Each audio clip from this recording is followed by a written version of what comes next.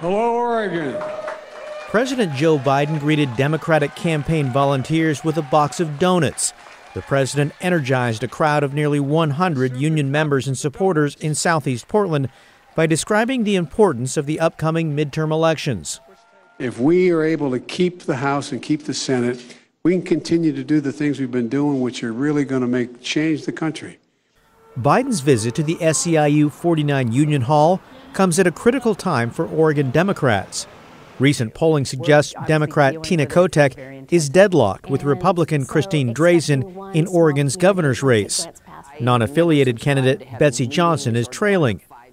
SEIU, the state's largest labor union, has put an unprecedented amount of money into backing Kotek, the Democrat. What a governor does matters. It matters. It matters, it matters, it matters. During his nearly hour-long visit, Biden joined campaign volunteers by working the phone. He made several calls and left quite an impression on those in the room. The emotion, I want to scream. Well, I get to scream a little bit, but it was great.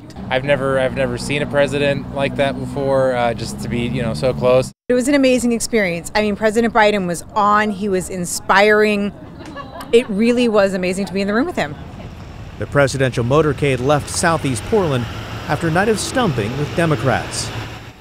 The White House didn't disclose details about tonight's event in advance, so there really weren't that many people out to see the president. In fact, a few neighbors walked up to me asking what exactly is going on here.